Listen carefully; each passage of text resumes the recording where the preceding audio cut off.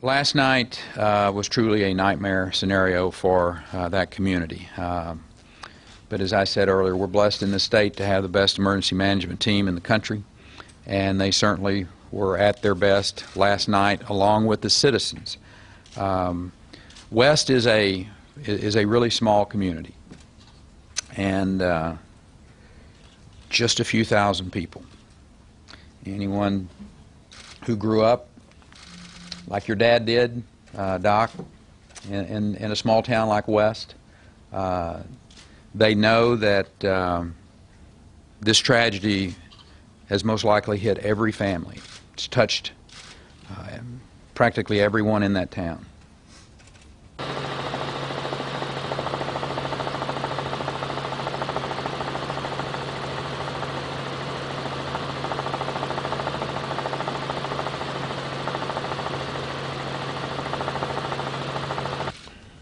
Last night was tragic.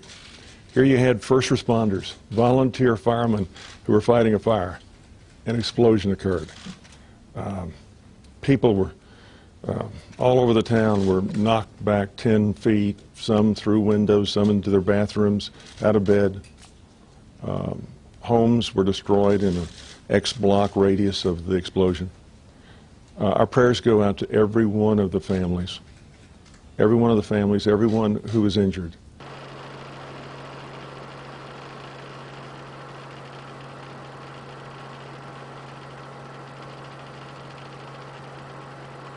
They actually have 2 air permits with the Texas Commission on Environmental Quality.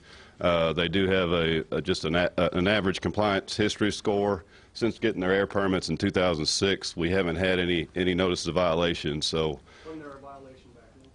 There was a violation in 2006. There was an odor complaint. So we had an investigation. We resolved that complaint with having the company come in and get authorized with 2 minor new source review air permits.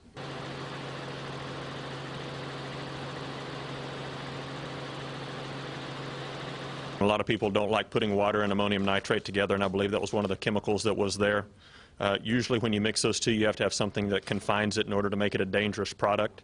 I'll tell you, a lot of firefighters will use their #1 tool, which is water, in a hazardous materials chemical situation like that to cool the surrounding environments, to cool those other tanks, to keep them from cooking off or exploding. So again, too soon to really speculate was it the right place at the right time, but I don't think we should be second guessing right now the actions of the first responders and whether they were applying water at the appropriate place at the appropriate time.